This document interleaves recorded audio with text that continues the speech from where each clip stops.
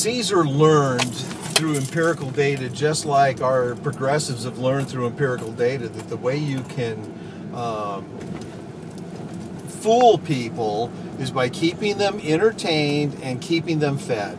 As long as they've got food in their belly, as Aristotle stated, and this was well before Ceasar, as Aristotle stated, the two things that drive people to revolt, one is starvation. If there's not enough food, then people will, revolt if they can't eat.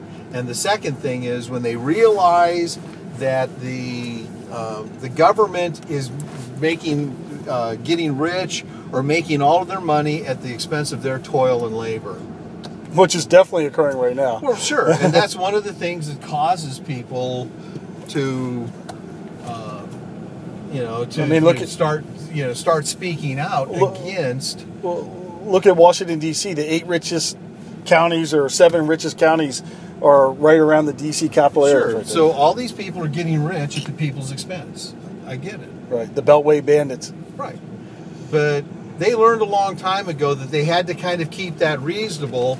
And so what do they do to keep that reasonable? They create propaganda and get you focused on something else.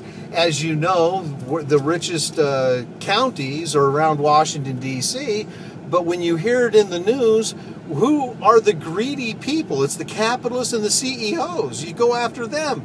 Yeah. But the CEOs and these capitalists are actually creating jobs, and they're being productive, and they're being rewarded for their productivity. But what are these rich people in Washington, D.C.? They're bureaucrats and lobbyists throwing tax money around. And they love cheap labor. In the tune of trillions of dollars. And they're far worse than CEOs are.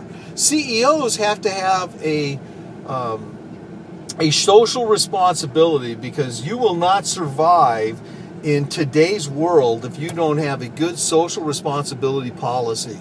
You treat people poorly, whether you're racist, sexist, or what have you, you'll be ran out of business, because the media will destroy you and people will not spend money there. But you don't have that choice. Corporations do not have the ability to point guns at you and take your money. Government does.